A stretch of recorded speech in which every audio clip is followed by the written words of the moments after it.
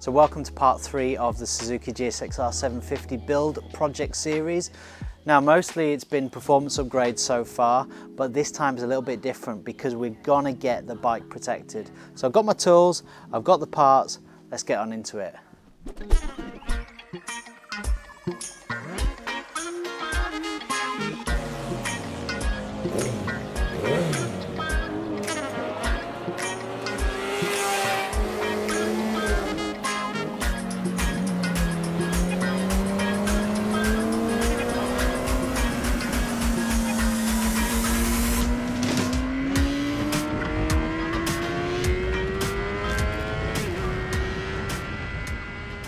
So protecting my bike was really important to me, and obviously this series is about making the bike as good as it can be as a 50% road bike, 50% track bike, and obviously, you know, on track you're pushing more, and I guess I'm sort of not of the mindset that it'll never happen to me, because I know this sort of stuff happens. I can make mistakes, people can make mistakes, and you know, whether that's yourself or whether that's somebody else. And protecting this bike was just a bit of a no-brainer to me, and probably falls into the reasons why I wear all the best KNOX protection as well, is that, you know, sometimes things can happen and you're just not always in control of that, or sometimes you make mistakes. So basically I've gone with R&G for the protection. Now R&G have been around for forever. I think they were the real pioneers of this sort of protection for motorcycles. They've been around for a long time, they've got a massive reputation, and you know, I've already put the crash bungs on the bike, but now is the time to take it a little bit further. So I've got a whole box full of stuff. I've got engine case covers, I've got that's fork protectors, I've got swing arm protectors, I've actually got a lever guard as well, and we're going to be fitting all this stuff as part of this video. But before I do that, I thought it'd be quite interesting to weigh it all, because I'm sort of keeping a bit of a tally about how much weight I'm adding or taking away, because it's an interesting thing to do as part of this project, to know whereabouts roughly I am in terms of weight. So let's get on and do that. So I've had to like double check it a few times because I just couldn't believe it the first time.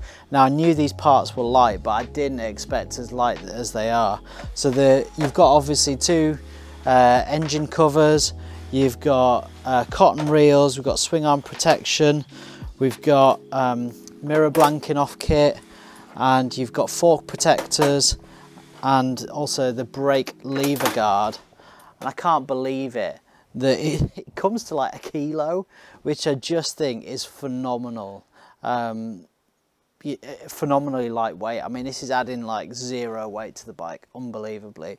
I mean, that's the difference between me having like a healthy breakfast and a full English on the way to the track day. So, you know, I sort of like discount all this weight gain stuff. You know, these pikes are like uber lightweight, so there's absolutely no compromise in terms of what you're giving up in terms of performance. So let's get on and fit them without further ado.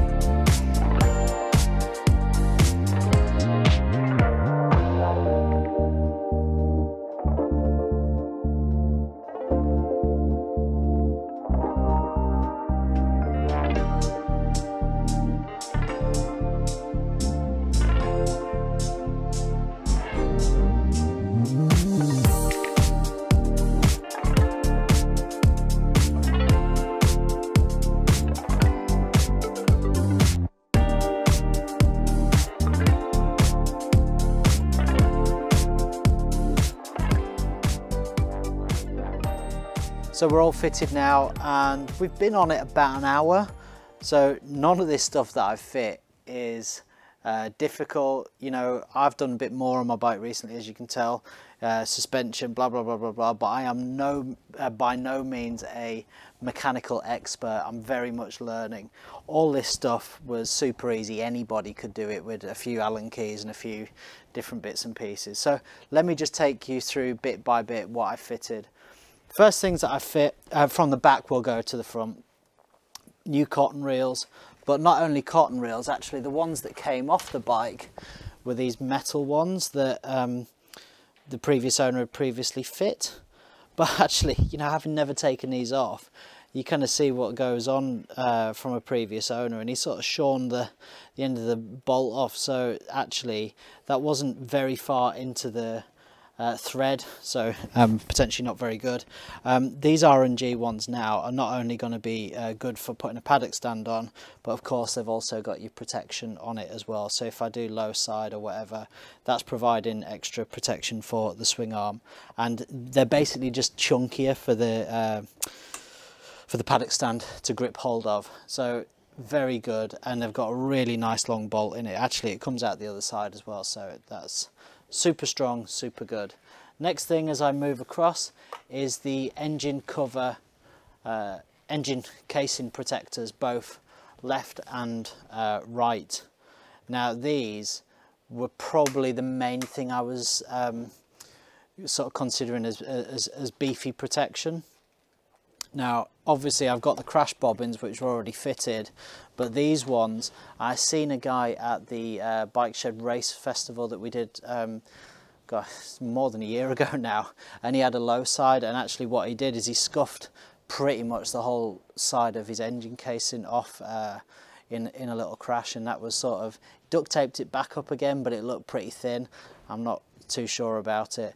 These ones I think are fantastic. Obviously they weigh nothing, as we've kind of shown, but this for me, you know, if you're going to have a low side, this is something that's going to get hit, either the one on the left or the right, and is the difference between me sort of spilling liquids all over the tracks, which is clearly not very good, but it also would mean as well that I'd need to go home, because once you run through your engine casings, then it's day over basically. Whereas a nice strong one like this, I've got the chance to continue riding, or actually when we do Euros as well, which we're hoping to do, that's a 3-day trip, and if obviously I have a low side on the first day, go through my engine casings, that's holiday over. Whereas one of these would just enable me to get back up and running. So they're really good and they fit very well. Next thing that we've got is a brake lever protector. Now whether you're aware of this or not depends on what sort of forums you're involved in and stuff, but from 2021 in the UK anyway, it's mandatory that you have one of these on your bike. So sort of following the MotoGP thing, where they don't want people knocking into your brake lever and you flying down the road at 1,000,000 miles an hour over the front of your bike. These are mandatory now, so you turn up to a track day without one of these, you won't be able to ride. So get yourself one of these, and this just goes in dead easy as well. It's a real nice little unit. And then on the front, and this was super cool, this was actually the easiest and quickest thing to fit, was the fork protectors. It literally just slides right through the spindle and then just tightens up. And I think that is a fantastic little addition there in terms of protection. Again, if I'm to low side and I grind one of the nuts off the side of this front wheel, man, that is an absolute nightmare. Not only is that gonna mean that, you know, I've got damage on my bike, but it's gonna make it much harder to take the front wheel off as well, and that's gonna be really, really difficult and challenging. So this little thing is gonna save any of that sort of damage, if you know what I mean. And oh, did I say last? Actual last is these mirror blanking, the mirror blanking kit. Now, when I'm on track, every time I've gone on, I've always taken my mirrors off. In my own experience, you've got enough going on the track day without looking behind you. You do not need, there's enough going on, you don't need to be looking behind you. Just whip your mirrors off, and this obviously just tidies the whole thing up. You look great on camera, and all that kind of stuff. And actually, a little sort of coincidental thing, by taking the mirrors off, we've actually just weighed them, and they're weighing in at 1.1 kilos. So in terms of weight, I've paid for all of this extra protection just by taking the mirrors off and putting these blanket kits on. So very good. So now we're going to take it outside and show you what she looks like in the nice sunset that we've got.